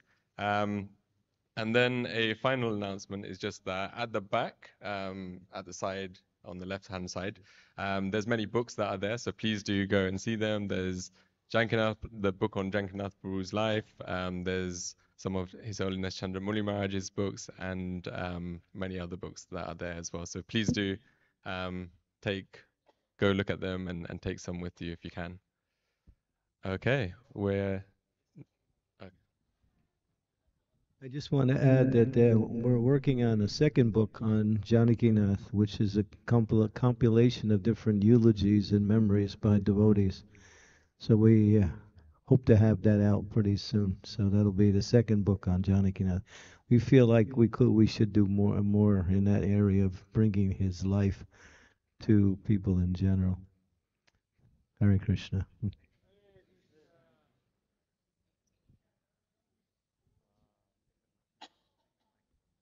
Stand up. Can I ask all the Vaishnavas if you can?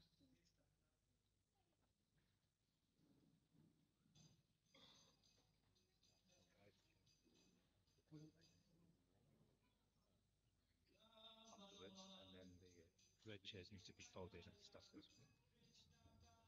Yeah, after Kirtan. Yeah. Vedanta Swami Nitte Namine. It's okay.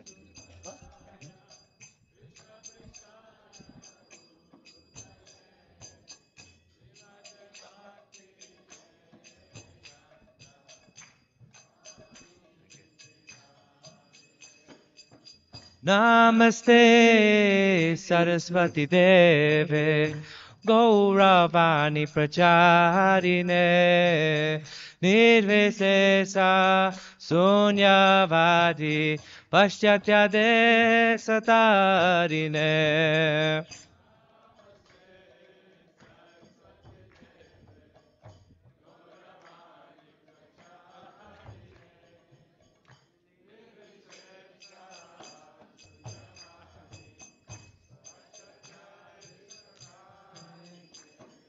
Shri Krishna Chaitanya Prabhu Nityananda Shri Advaita Gadadhar Shivasadi Gaura Bhakta Vrinda.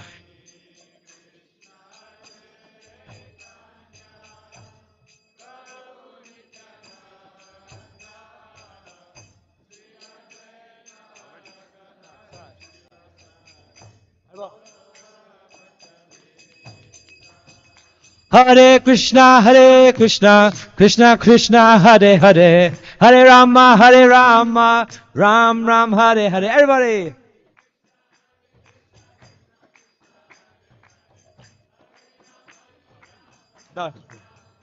Hare Krishna, Krishna Krishna, Hare Hare, Hare Rama, Ram Ram, Hare Hare. Tali palo, clap palo. Jai Janakinath Prabhu, Jai Prabhupada. Hare Krishna, Krishna Krishna, Hare Hare, Hare Ram, Ram Ram, Hare Hare.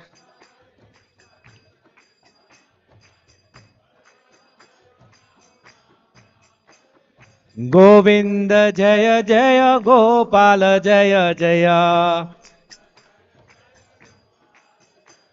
Govinda Jaya Jaya, Gopala Jaya Jaya. Radha Ramana Hari Govinda Jaya Jaya. Radha Ramana Hari Govinda Jaya Jaya. Govinda Jaya Jaya, Gopala Jaya Jaya. Radha Ramana Hari Govinda Jaya Jaya. Hare Krishna, Krishna Krishna, Hare Hare, Hare Rama, Rama Rama, Hare Hare. Bolo Hare Krishna, Krishna